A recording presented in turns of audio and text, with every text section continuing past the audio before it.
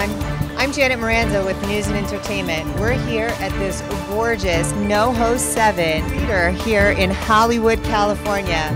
We're here celebrating the premiere of so many amazing films. There are 31 films opening here today, including Toy Story 4 and Child's Play, and 29 short, remarkable films that also have an opportunity to actually get entered for the Oscars, for the Academy Awards. How amazing is that? That this awesome place is giving a platform for filmmakers.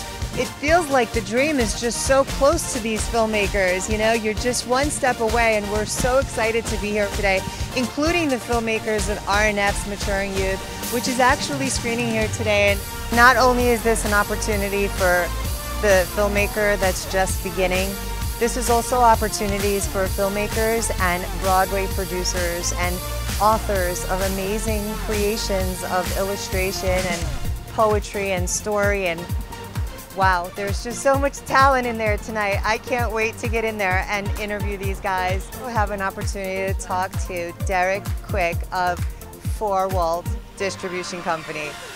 So guys, stay tuned. Don't go anywhere.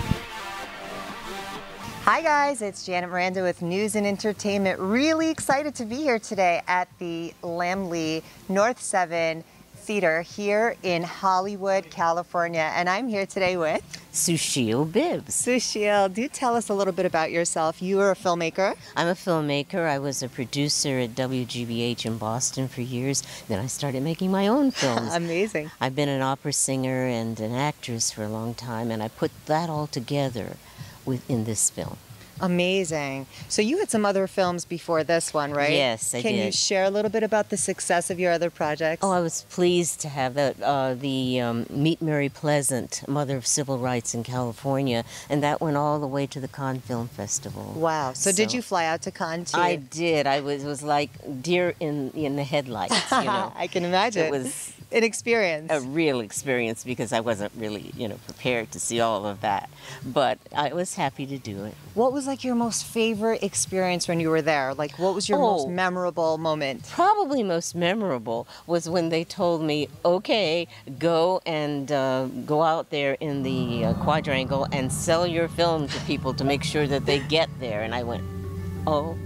Like, what's that like? What do you do with selling your film? You really have to go to where people are sitting around and just sort of get one-liners out there and tell them about that film and tell them when it's screening. And when you say one-liners, are you totally talking about an elevator pitch? Here it is, 30-second pitch? Oh, yes, very short. Mother of Civil Rights in California. She was the most talked about person in San Francisco, and she raised $30 million in the 1800s. You see? Wow. So where could we find some information on that past film? Oh, the past film is on Amazon. It's on DVD. It's on my website, SusheelBibbs.com. So it's around. Oh, I can't wait to see it. Oh, well, you'll enjoy it. Thank you so much. And for today, we're here today because you made another great, sensational film. I hope. Can you tell us a little bit about it? Well, I'm happy that this little film, which is 30 minutes long, has won 9 awards. High five! Yes. That is what I call an award-winning filmmaker. 9 awards already under her belt just on this film alone. I'm thrilled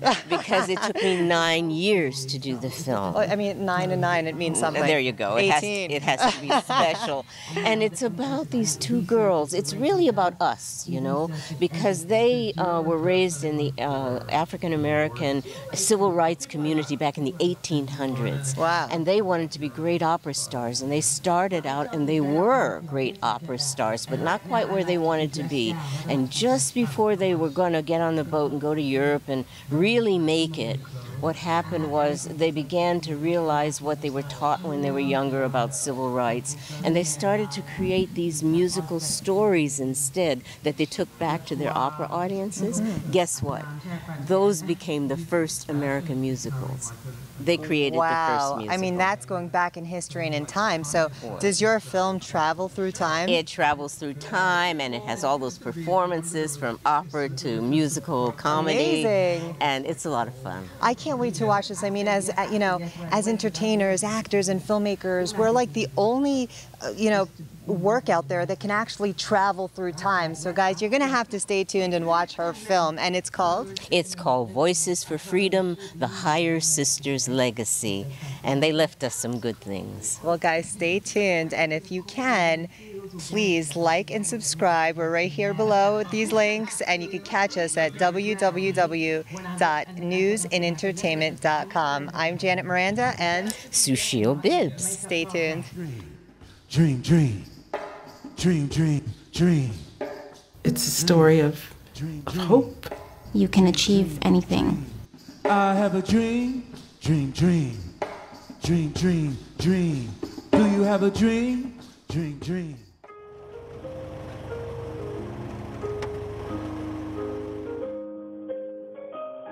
Anna, I am so looking forward to our interview. Oh, but we had a dream.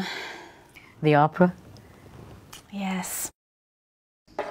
Dream, dream, dream, dream, dream, dream. But the dream was not to be. In the 1880s and 90s, when night riders and lynchings terrorized black people and black-faced minstrels ridiculed them across the land, the first African-American women to succeed in touring opera stood up to become voices for freedom. Be inspired by Voices for Freedom, the Hyers Sisters Legacy.